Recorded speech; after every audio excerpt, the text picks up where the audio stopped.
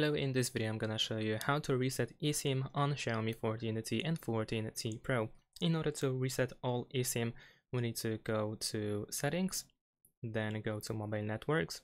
Over here in eSIM settings, we want to go to manage SIM, tap on this setting icon in the top right corner.